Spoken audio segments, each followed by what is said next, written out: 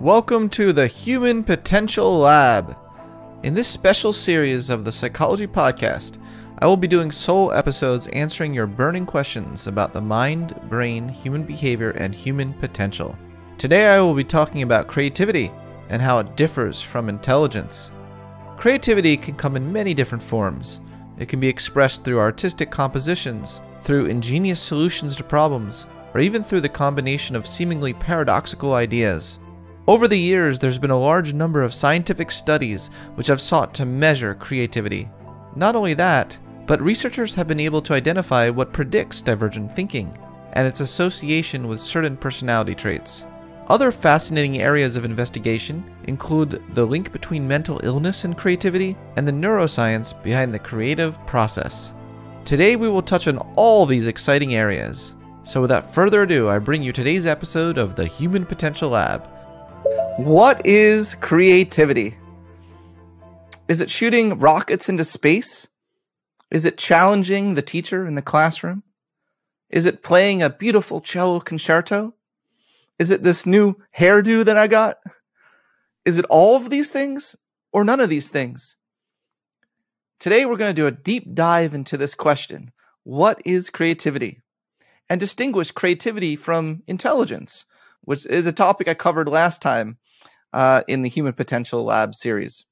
Today we're going to take multiple perspectives on this question. We're going to look at it from a longitudinal over time perspective. We're going to look at it from a behavioral personality perspective. And we're also going to end talking about the neuroscience of creativity, or the latest neuroscience of creativity, which is really exciting. Actually, it's a whole new burgeoning field. But let's start our investigation today into the question of what is creativity by looking at one of my favorite studies of all time, conducted by the great creativity researcher E. Paul Torrance. Believe it or not, prior to the 50s in psychology, there really wasn't much research on creativity. A lot of researchers just assumed that a high IQ would be equivalent to a creative life. But E. Paul Torrance came around, and some other psychologists around that time, such as Guilford, came around and said, you know what, folks, I really think that creativity is a topic worthy of scientific investigation in the field of psychology, all in its own right. It's not the same thing as high IQ. Or at the very least, let's see if it is the same thing as high IQ. So what E. Paul Torrance did is he initiated a study in the 50s. And he looked at a number of different elementary schools. And he wanted to know, how would creativity naturally arise throughout the course of the human lifespan? What are the major predictors of creativity across the human lifespan?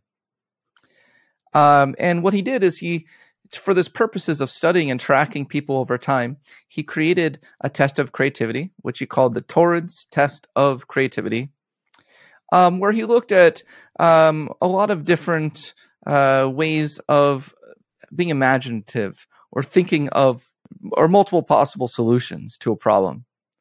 He looked at instances, for example, examples pertain to a given category, like list round things, as many round things as you can. He looked at alternative uses, so possible uses for a familiar object. So how many uses are there for a newspaper?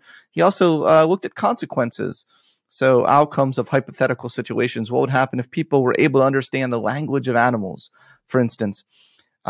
One really good divergent thinking item I really like is this example. What would happen if people could become invisible at will? This is some original responses to this question. You could see only beautiful people on the beaches. Cops would wear infrared goggles. Paparazzi would be more effective. You could escape a bad date. It would be harder to play hide and seek. And Torrance also developed some nonverbal tests of divergent thinking. So not just verbal tests, but also maybe some people are more nonverbally inclined towards creativity or divergent thinking, and come up with a lot of different geometrical patterns, for instance. And the way that these tests are scored is that you tend to bring together a bunch of raters, maybe 3 raters, people that maybe they're fellow psychologists or people in the general public, and you have them rate on a scale of, it could be 1 to 5 or 1 to 7, how creative the responses are based on a number of different categories. So one category is fluency. How many responses are there that are relevant to the question in hand? Originality. What's the frequency of your response compared to the rest of the sample? So that's why it's good to get very large sample sizes, so you can really look to see how original a particular participant is relative to the rest of the sample. Flexibility. So how many variety of categories of responses are there in the person's response? Are they going down the same pathway, or are they changing and diversifying their categories? And then elaboration. What is the detail of the responses? Each of these four aspects of divergent thinking do tend to be correlated with each other, and sometimes creativity researchers look at a single total divergent thinking score, which is the summation of each of these components. But there may be other purposes where you want to look at each of these aspects separately from each other. So what did E. Paul Torrance find? Torrance found at the 22-year follow-up, so they did it at the first major follow-up, 22-year follow-up, they found that these divergent thinking questions were a better predictor of a lot of important life outcomes above and beyond IQ tests. So, for instance, researchers found a correlation of between divergent thinking items, the number of high school creative achievements.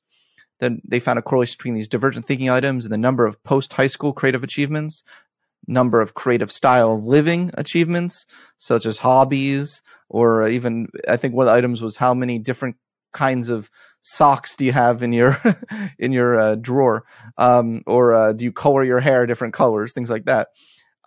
Quality of highest creative achievement ratings, and quality of future career images. So divergent thinking at the 22-year follow-up was correlated with a lot of these things, and researchers found that it predicted creative achievements three times better compared to IQ tests. So this was a really huge finding, showing that IQ cannot be reduced or cannot be considered synonymous with creative potential. It might be an important ingredient of creative potential, but it's not all there is to creative potential. And it may not even be the most important aspect of creative potential, although it may depend on the domain in question. Another important finding is cultural fairness. So whereas IQ tests tend to show on average differences between different racial and ethnic groups, they found that these divergent thinking tests showed few differences between African Americans and European Americans and Native Americans, few differences between Hispanic Americans and European Americans on nonverbal assessments of divergent thinking, and few differences between Asian Americans and non-Asian Americans on measures of verbal, mathematical, and artistic creativity.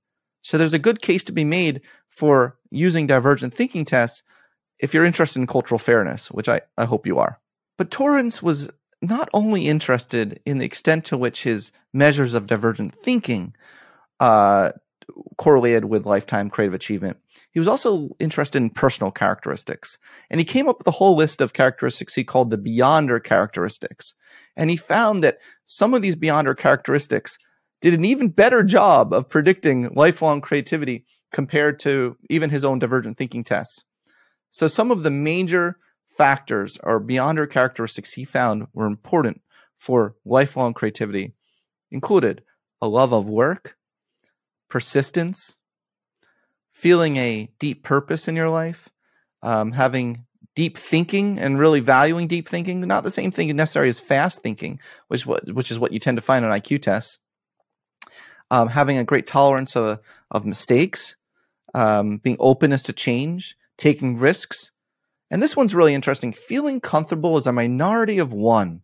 Torrance talked to a lot of these elementary school kids, and he asked them, if you're the only one in the classroom who believes something, you're a minority of one, will you stick to it or will you change your mind based on what everyone else is saying? And he found that those who felt comfortable being a minority of one showed much higher levels of creativity throughout their lives than those who didn't. But out of all the Beyonder characteristics he looked at, there was one that stood out as really, really important for creativity and creative thinking. And it's not on this list because I'm trying to be dramatic. But drum roll, please. Da, da, da, da, da.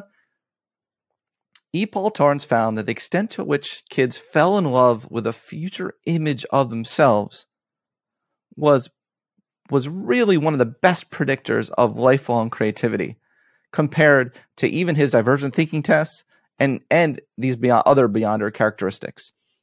One of my favorite quotes from Torrance comes from a paper where he's summarizing his life's work, and he says, "Life's most energizing and exciting moments occur in those split seconds when our struggling and searching are suddenly transformed into the dazzling aura of the profoundly new, an image of the future.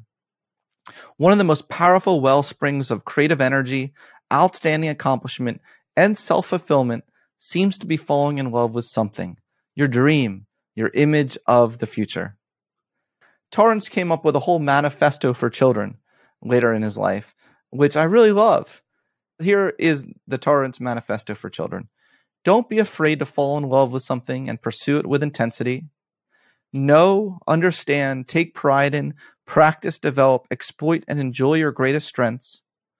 Learn to free yourself from the expectations of others and walk away from the games they impose on you.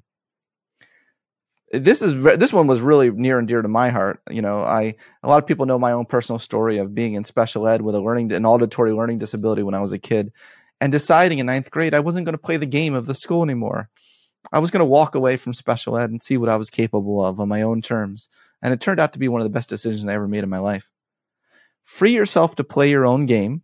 So that's what I did. I freed myself to play your own game, and I encourage each of you as creative beings to free yourself to play your own game and start to make your own rules about how you want to live your life. Find a teacher or a mentor who will help you. So seek out inspiring examples of people. Learn the skills of interdependence. Don't waste your time trying to be well-rounded. Really master something. And do what you love and can do well. So I really like this foundational creativity study. I think it highlights a lot of aspects of creativity that are really important to illustrate, to highlight. But what does modern day science show about the science of creativity? How does it confirm or disconfirm E. Paul Torrance's seminal study? So let's now take a deep dive into understanding the creative personality. My own entryway into understanding the creative personality was in my cognitive dissertation, where I became really interested in the personality trait openness to experience. There are many ways that we differ from each other in this world in terms of personality. Could be introversion, extroversion, conscientiousness, or how disorganized are you?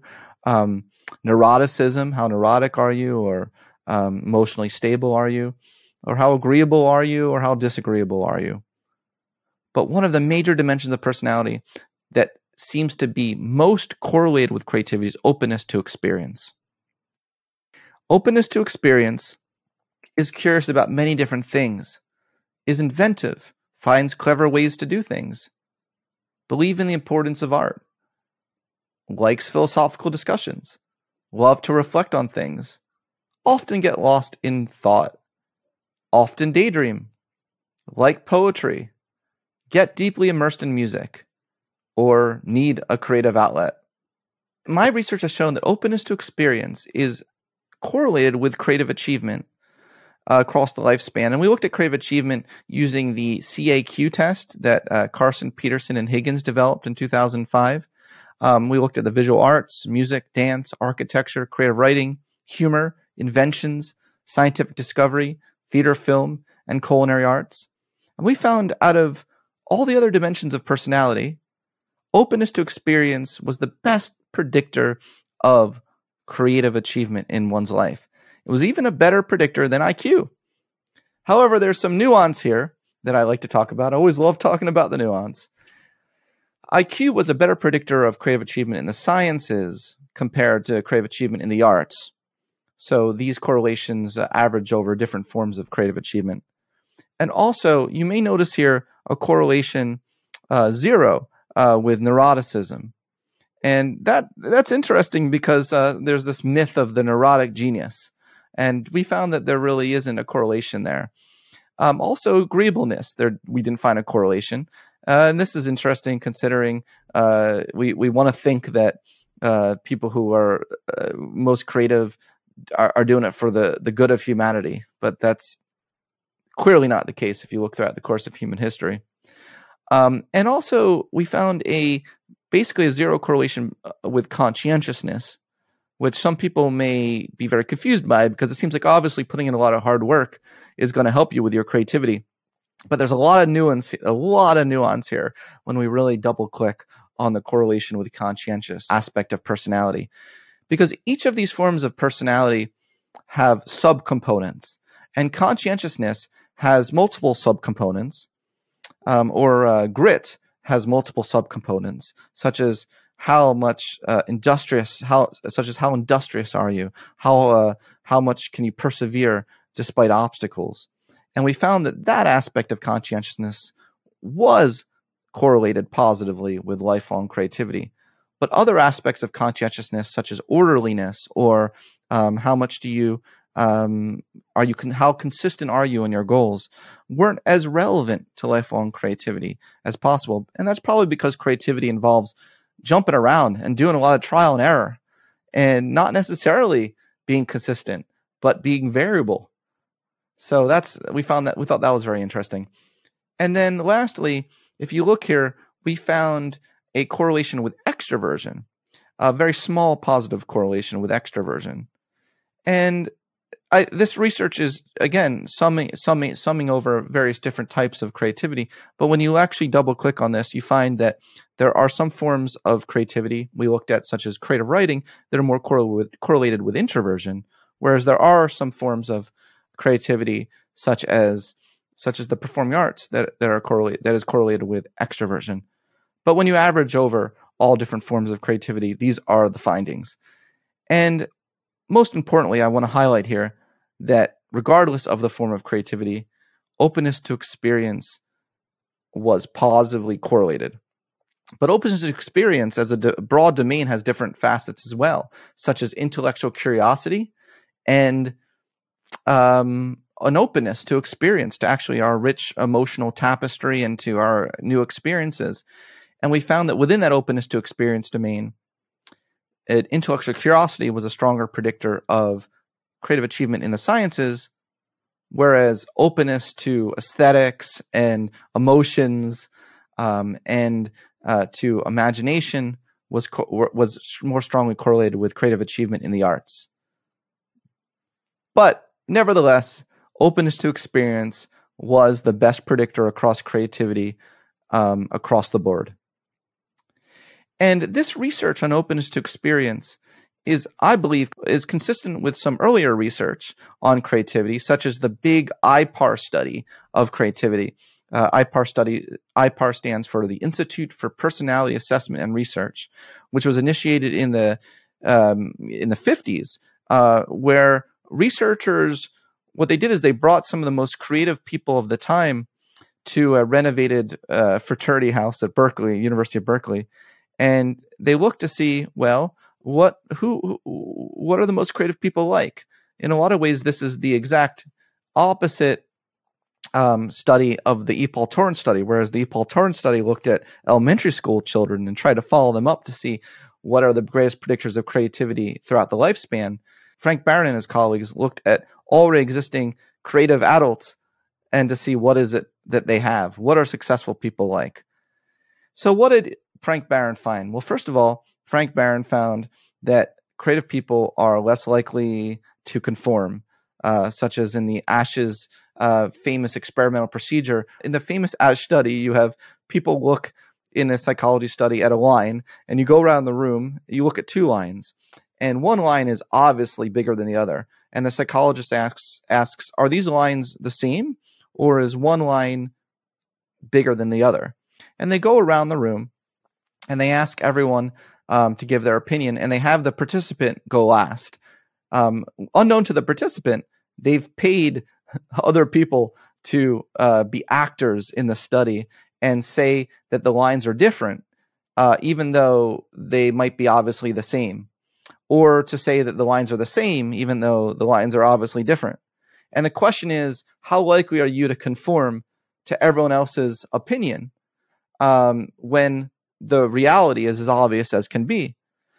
And Paul Torrance found that creative adults were much less likely to conform in this particular experimental procedure. So when the lines were obviously different, participants, the creative people were like, look, folks, they're different. You all are crazy over here. I don't know why you're all saying the same. They're obviously different.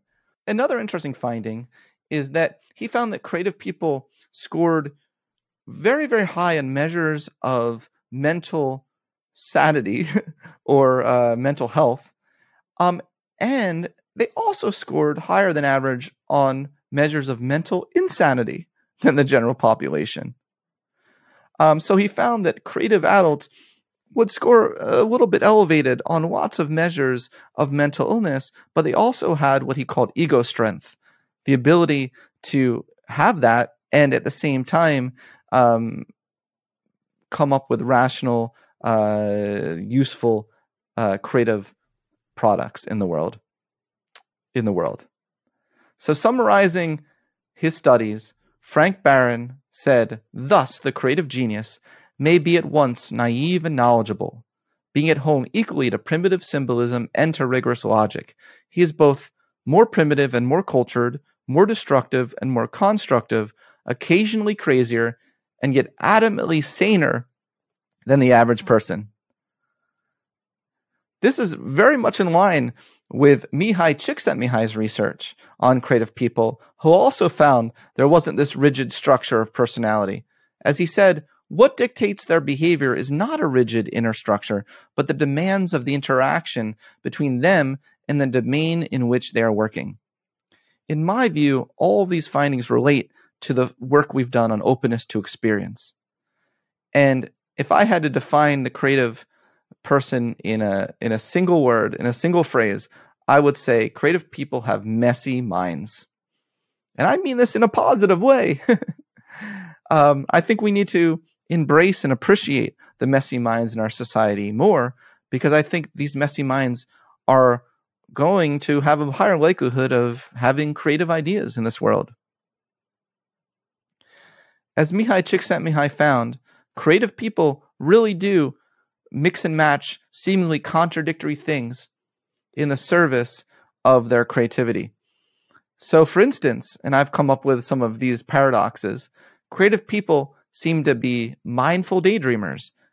They seem to have a lot of mindfulness and the ability to intensely concentrate, but also have the capacity to daydream when needed. Creative people are imaginatively gritty.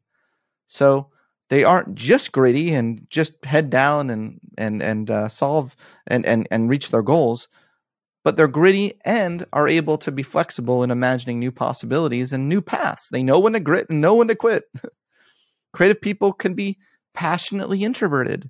What I mean by this is that they may be socially introverted or may seem very introverted, but when you get them talking about the thing they love, they are so passionate about it. So very domain general extroversion, perhaps. Openly sensitive. So creative people can be very sensitive souls, but also can have a very deep openness and vulnerability in what they talk about. So they're not afraid of being sensitive and putting it into their work. Playfully serious. Creative people can come across as very serious at times, but also very playful at times. They're able to go back and forth. And even when they're being serious, they can still keep a sort of absurdity about what they're doing. Creative people are logically intuitive, so they can mix and match logic with intuition. They can draw on their intuition, but then they can use their rational mind to see and test whether or not that intuition is correct. They can be vulnerably resilient. So they can be really resilient and persevering in reaching their goals, while at the same time being very vulnerable to the things that are happening to them. Again, it can go along with their high sensitivity, while still being resilient at the same time.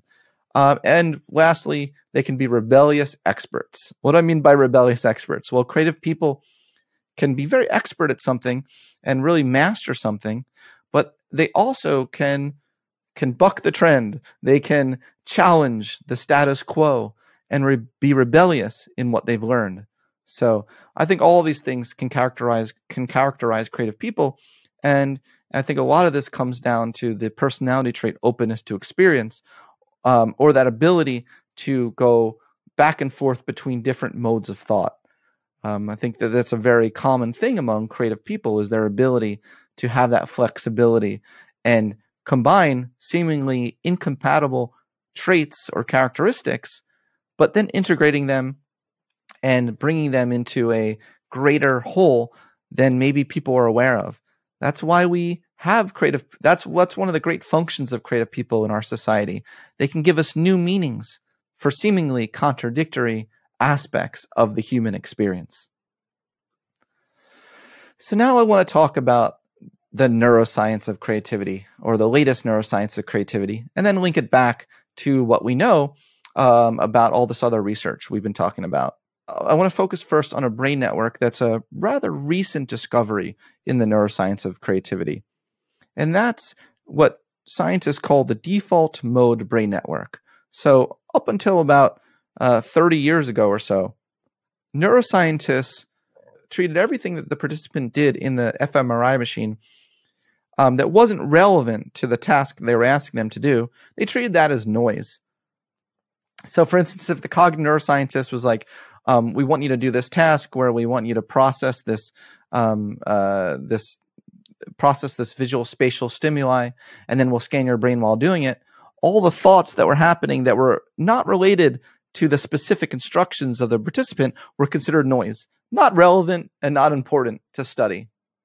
Well, a bunch of rogue cognitive neuroscientists came around and said, you know what, maybe the kind of cognition that happens at rest is really important.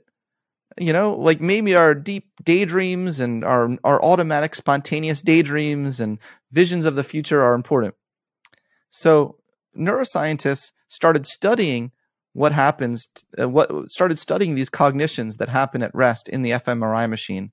And they called the brain network the default mode network, but I like to call it the imagination network. There's something beautiful about the architecture of the brain when you look out throughout the course of human evolution. It seems like a lot of the brain areas in the medial surface of the brain. So if you were to slice a brain open, don't try this at home, but if you were to slice the brain open and look at the inside of the brain, particularly the areas of the prefrontal cortex in the medial surface, you would find that these brain areas are most active when we are imagining our future, when we're daydreaming. Let's look at all the different cognitive processes that have been associated with the imagination network in recent years. We find that the imagination network is associated with mind wandering, daydreaming, imagining and planning the future, self-awareness, reflective compassion, reasoning about moral dilemmas, reading fiction, retrieving deeply personal memories, evaluating the social and emotional implications of another person's situation. You know, in a lot of ways, perspective taking is a leap of imagination. I assume that you can't literally read the minds of others, but in order to read the minds of others, you really have to imagine what someone is thinking and feeling. And in order to do that, you tie it to your own personal memories and link it to your own, to what you've experienced, to be able to make that connection to what someone else is experiencing. The imagination network has been associated with monitoring one's emotional state.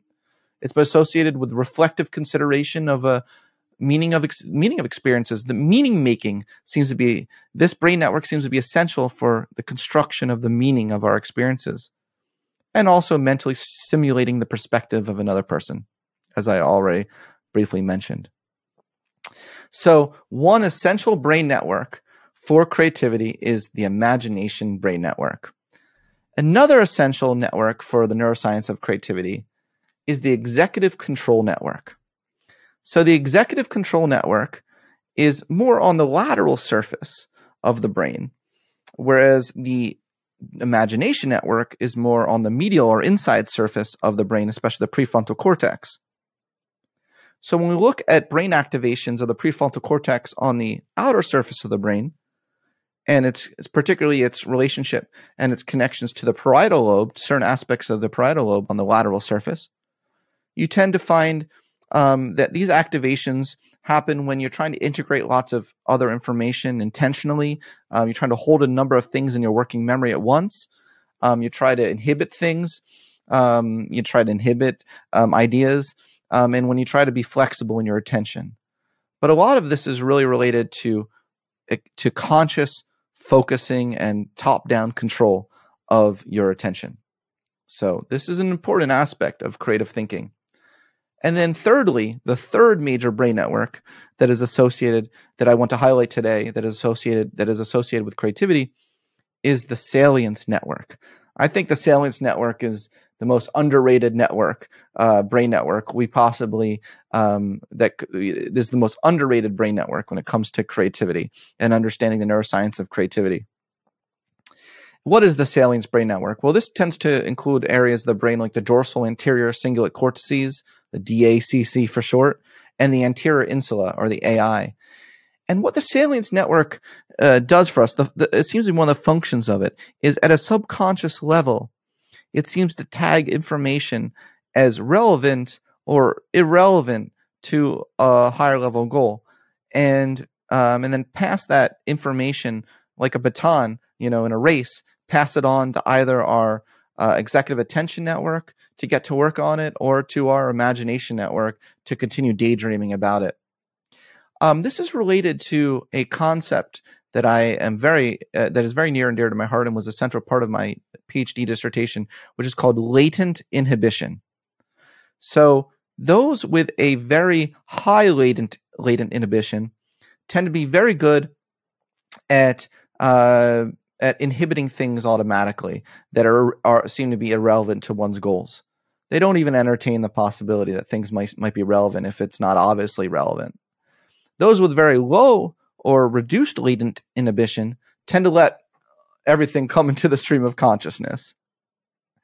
And if your a reduced latent inhibition has been correlated with schizophrenia and psychosis and with some mental disorders, but it has also been correlated with increased creativity. So we don't want to throw the baby out with the bathwater here. Creativity, the link between creativity and mental illness is a very nuanced and interesting one. It seems like those who maybe have a certain sort of elevated traits on certain measures of mental illness, in combination with their ability to have executive attentional control and reflection, and the ability to daydream, to have that flexibility, tend to be the most creative people of them all. And this links to the Frank Barron study. This links to the work on openness to experience, the work of Mihai Csikszentmihalyi and being able to mix and match different seemingly contradictory modes of existence for creativity. So all these things we start to see at all these different levels of analysis, that all these things are coming together to paint the picture of the creative mind and the creative human. Let me tell you some research we've conducted on these three brain networks and how they interact and play a role in creativity. So one paper in the journal Nature Scientific Reports, which and this study was led by Roger E. Beatty. So huge shout out to Roger Beatty for pioneering these studies and for allowing me to be a part of along for the ride in this research.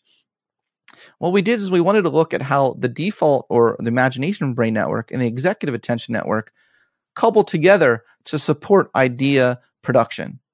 One finding, which is really important to illustrate here, is that creativity is not left brain or right brain, but it's whole brain. When you actually zoom out and look at the whole creative process or look at the creative thinking process, you tend to find it activates all these different brain networks.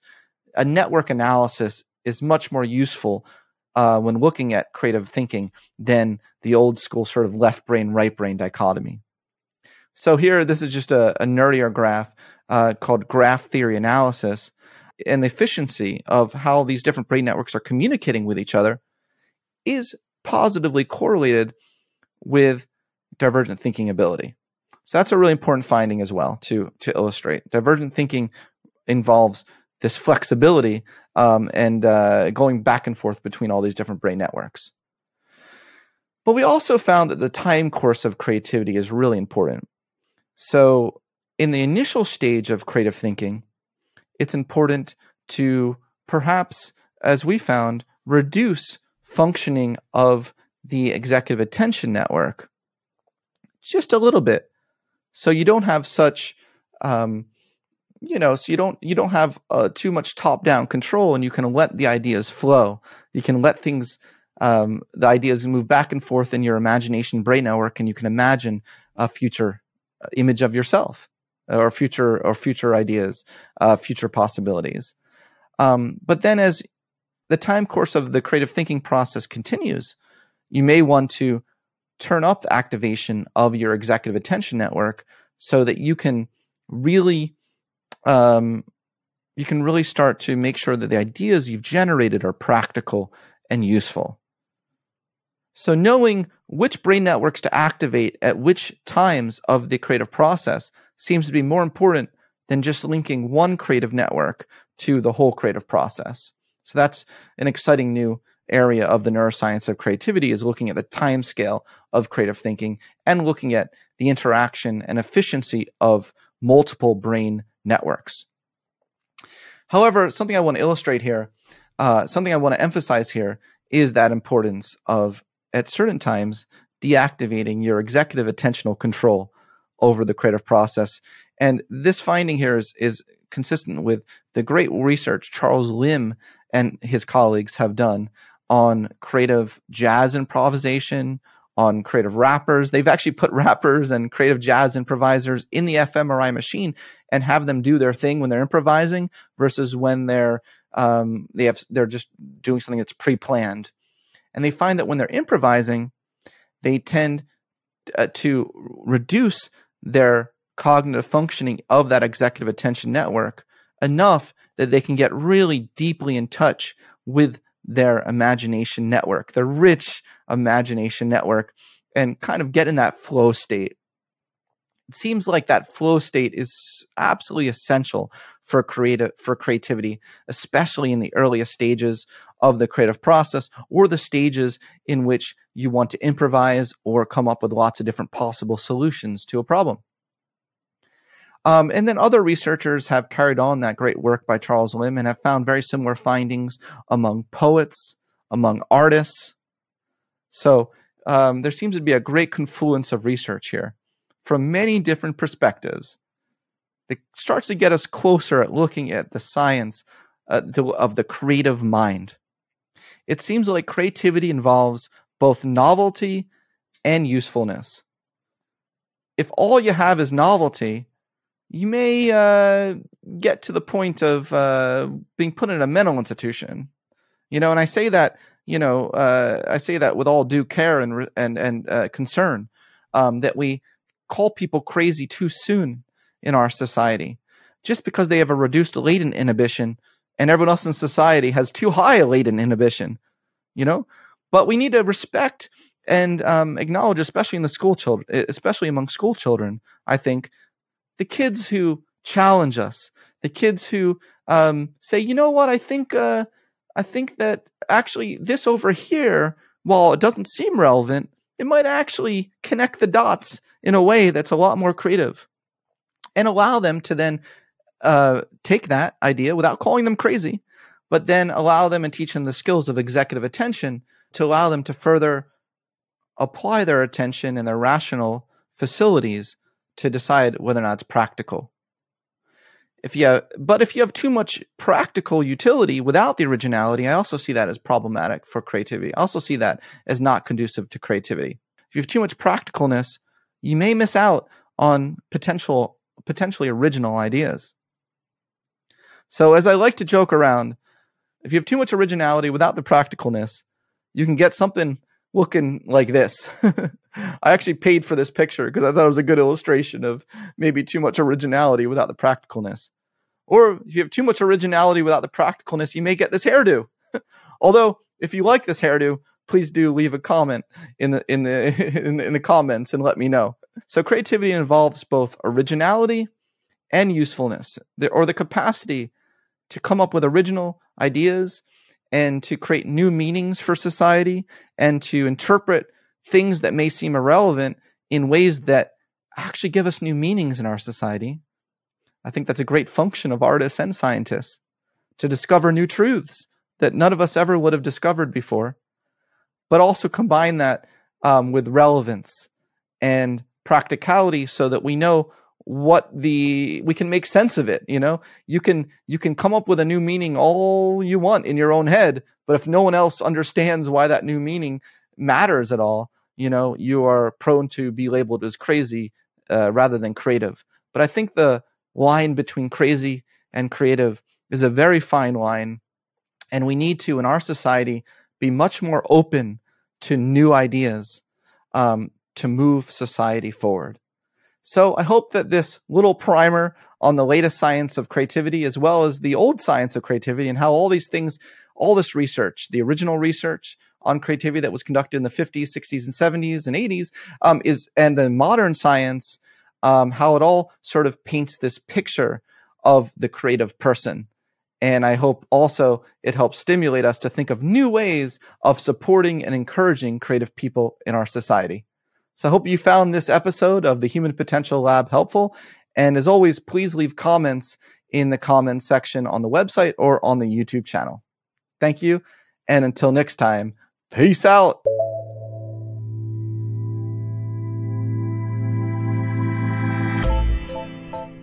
Thanks for listening to this episode of the Psychology Podcast. If you'd like to react in some way to something you heard, I encourage you to join in the discussion at thepsychologypodcast.com or on our YouTube page, The Psychology Podcast. We also put up some videos of some episodes on our YouTube page as well, so you'll want to check that out. Thanks for being such a great supporter of the show, and tune in next time for more on the mind, brain, behavior, and creativity.